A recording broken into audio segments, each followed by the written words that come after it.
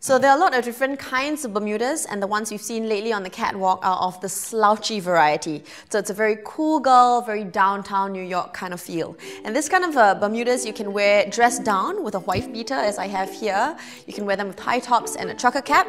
But a more flattering and an easier way to get into this trend is to keep your look very, very streamlined. Think long and lean, anything that will not cling to your body but will sit just so and make you look super skinny is good. So you might want to balance the volume in the bottom by tucking in your top. Another way to elongate your frame is to wear them with stilettos. This kind of makes the most of what little leg you have on show.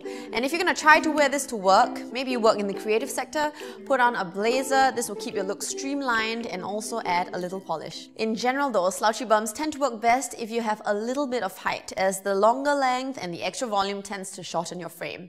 But petite girls, if you want to try the Bermuda trend, do not fret. You might want to try wearing fitted bums, which we're about to cover next. So this pair is fitted through the leg. It's like your favorite skinny jeans, just half the length. So like your jeans, there are tons of possibilities with this one.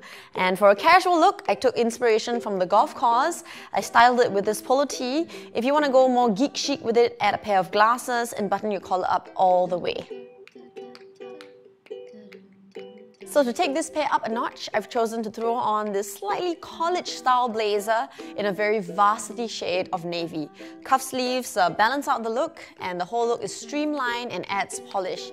I would recommend wearing this with a pair of skinny Oxfords because they are preppy, chic, and very comfortable choice. So remember that a well-fitting pair of bums that flatters your figure and your frame is an essential base on which to build this look. So my tip is to play around with different bum lengths. You'll find that an inch or two sometimes, whether you wear it just above the knee, at the knee, or just below the knobbliest part of your knee, sometimes makes all the difference. Remember to subscribe to my channel. If you want me to cover specific things, let me know in the comment box below.